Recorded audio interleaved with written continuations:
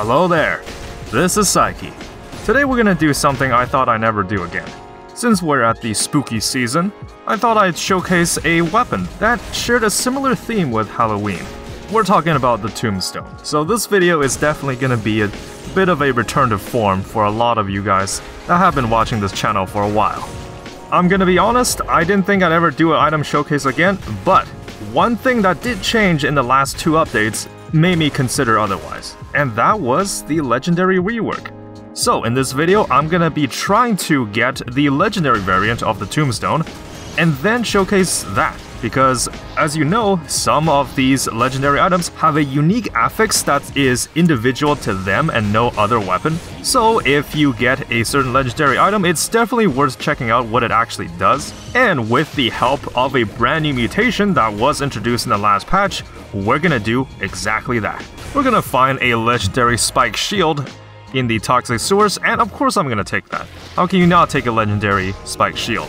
I believe the shield does bonus damage to parried enemies, so in this case, anything that gets parried by spike shield is as good as dead. So I'm generally gonna speed up the footage of the early game biomes since I don't think there's anything too much to show. And let's be real here, the legendary variant of Tombstone is what we're all waiting for. I have been considering making some boss rush content, maybe just to showcase a couple runs here and there, but I currently don't find boss rush to be that enticing of a game mode. The only reason I would do it is to unlock the different outfits. Because speaking of which, I'm using one of the outfits right now, but the thing with the boss rush outfits is that a lot of them are locked behind flawless achievements. So you actually have to flawless the different boss rush challenges at different boss cell levels, which is a lot to ask for. Maybe I'll do them one day, but for now, I don't think so. The outfits are mainly there for a bit of flex that you actually did the challenges. But speaking of new content, I have heard that Dead Cells is going to be getting some more updates pretty soon. We can probably expect a brand new paid DLC sometimes next year, and I'm honestly interested what it could be. I'm thinking something that could replace the prisoners' quarters. It would be nice to have a starting area that's not, you know, the same every single run. Though we can probably expect yet another free update in the winter, as suggested by the roadmap. Now, something I really wanted to try out was to see all of the legendary variants of every single weapon in the game. There are some I really want to see. For example, I know that the legendary flint has an affix that just instantly charges up the flint for you, so you don't actually have to hold down the button to do it. That could potentially be a game changer. But for now, my goal is to just survive with what I have, survive until the mid game, and then get a legendary Tombstone. And while we're here, I just want to remind everyone that I am doing fine in real life. I just haven't been uploading much because I do have a graduate program to worry about. Unfortunately, I do believe I've mentioned this before, but YouTube is not going to be a full-time thing for me, unless something really unexpected happens. Currently, I'm waiting on other roguelikes to come out and wait for a big boom of a game that everyone jumps onto. I know I kind of missed the Hades train when that was a thing, but I did play Hades a pretty good bit and thoroughly enjoyed it, though it's probably too late to jump on that wagon now. So essentially, I'm almost waiting on the next Hades to come out. One game that I have been anticipating is the new game made by MiHoYo, which was called like Zenless Zone Zero or something. Essentially, they're the same creator as Genshin Impact, which you can have whatever perception you want on the game.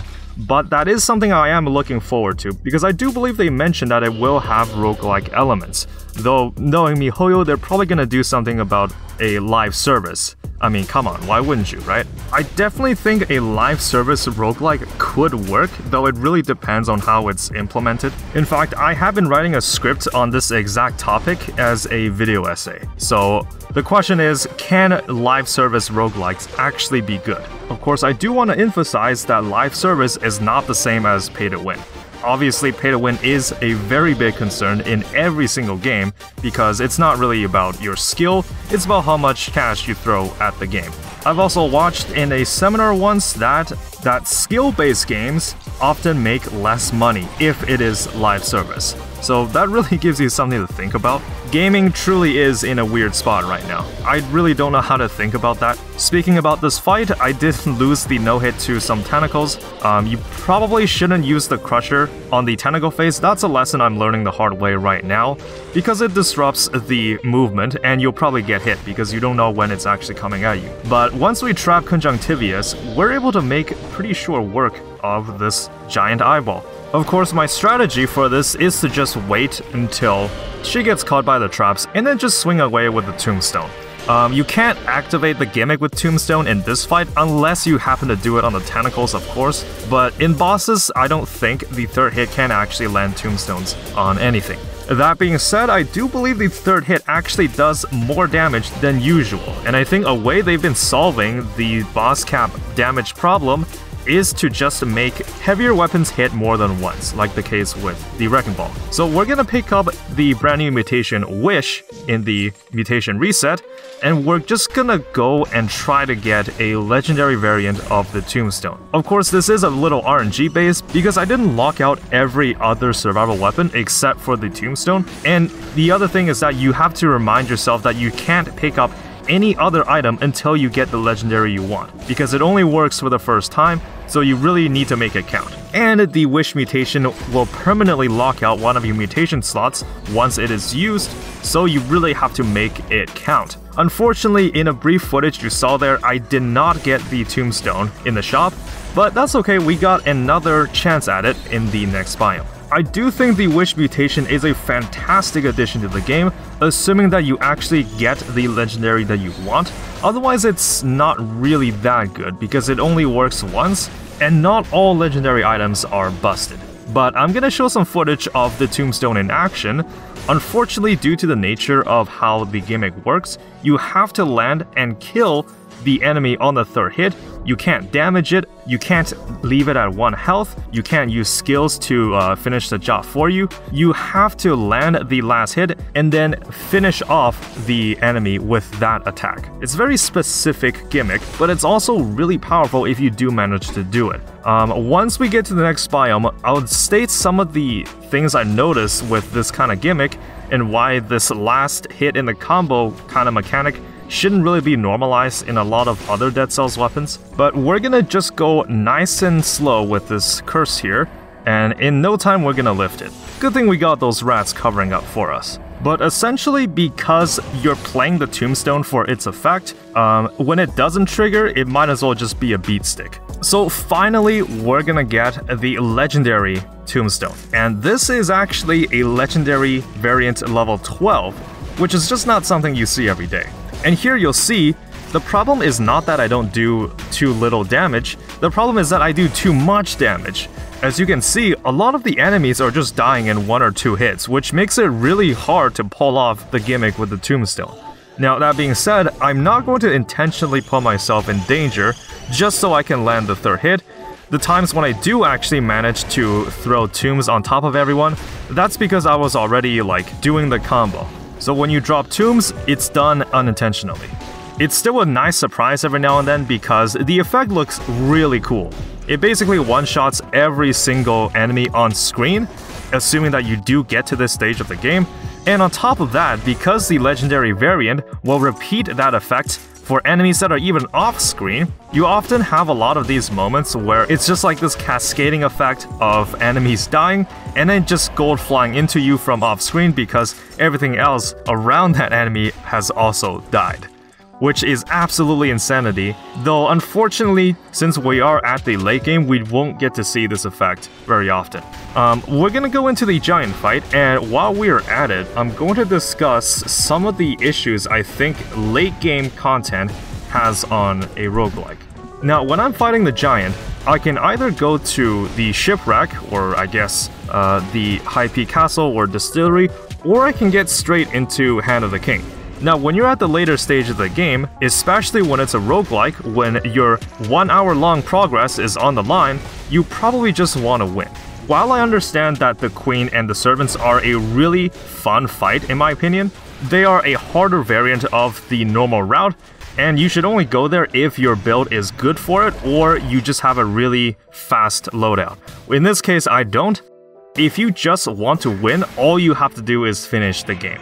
You don't really have to intentionally challenge a harder boss, because once I invested like 40 minutes into a run, I just want to win. I don't really care about variety at this point. I'm sure everybody values their time, and this is kind of a shortfall with the Queen and the Sea DLC, is that the content that it brings is strictly endgame. And I also think this is the reason why any new players for Dead Cells should get the Dead Sea DLC first, because it brings variety into the early game levels, which is a much more appreciated addition to the game, assuming that you're just starting out. So that's my two-piece on the debate about endgame content. Obviously, I'm not saying that they shouldn't make endgame content. I think it does have a place and a fan base for it. I certainly have been enjoying Queen of the Sea, and it has been a blast. And while we're on the subject of discussions, here's a hot take for you guys that have made it this far into the video. I don't think showing footage of the Astrolab is spoiler content, because if you're not aware,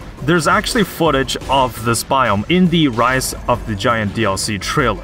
If you go look at that trailer on YouTube, they actually show footage from the Astrolab. Now obviously, if you go ahead and say like what the Astrolab is in terms of the lore, that is potentially a spoiler, but I think if you just show footage of this biome without any context, then it shouldn't be considered spoiler content. So yeah, what do you think on this matter?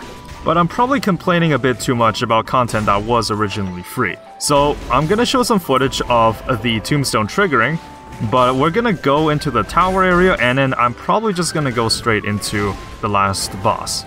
So before we wrap things up, what are some other legendary items you guys want to see showcased?